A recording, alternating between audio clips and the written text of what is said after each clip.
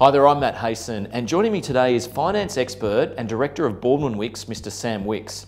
Sam, can you take us into the world of mortgages? And I think a good place to start is, what's the benefits of using a mortgage broker? The key benefits of using a broker is firstly understanding the client and understanding their information, what they're trying to achieve. The next step is to research the marketplace for suitable products. There's a huge amount of products out there and there's a huge amount of structures and strategies.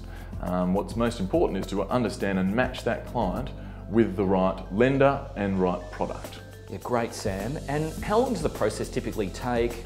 I mean, what are banks looking for when they're offering a loan? And are there any fees or charges that you should be aware of? The process of getting a home loan in terms of length is essentially mirrored by the length of settlement of the property. When the settlement is due is when the money needs to be due as well.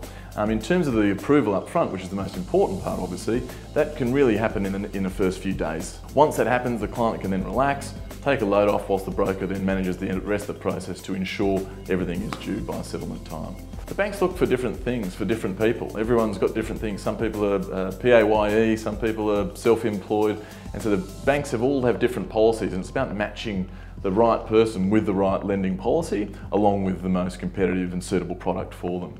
That's great, Sam. And can I get approval before an auction and also deposit bonds? A few people are using these. Can you let us know what they are? In a heated market, as you can see in Sydney in particular and the local area, properties are selling very quickly. It's most important that you get your finance sorted before going to auction, and banks allow you to do this via a pre-approval. Essentially, they can assess the majority of your financial information prior to you finding a property and have you approved. So the only final condition really is the property is suitable and values at the purchase price. Some people don't have, for example, first home buyers or people that already own properties and have a lot of equity. So what they can use is a deposit bond.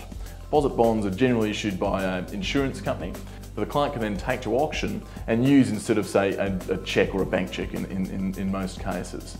What's most important though is the vendor is across that and understands that that's what's going to be used as opposed to a cheque, because some vendors may not accept that as a legitimate form of deposit.